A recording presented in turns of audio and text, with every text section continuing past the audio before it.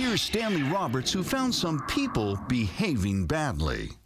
Pay attention to the two Honda SUVs. Notice the first one comes to a stop, but the second rolls right through.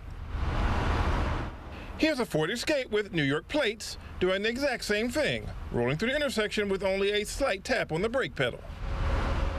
I'm at the intersection of Arlington Boulevard and Highland in an area known as East Richmond Heights, where there is a flashing red light that only flashes during the start and end of school.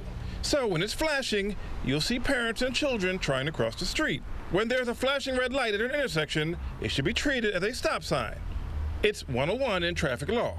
However, it would appear that some drivers failed that part of the test. Like this driver who rode through only to see me recording and come to a stop way past where he should have stopped. And there he just sat.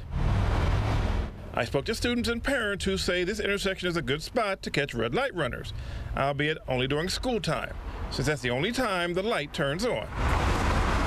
Just how many drivers ran the red light? Well, take a look.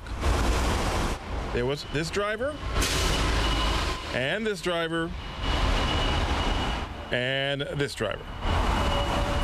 All the while, there were kids crossing. Some drivers slowed down, but there were plenty of blatant red light runners.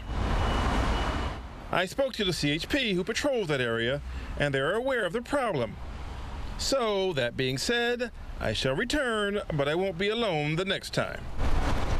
In East Richmond Heights, Stanley Roberts, KRON 4 News.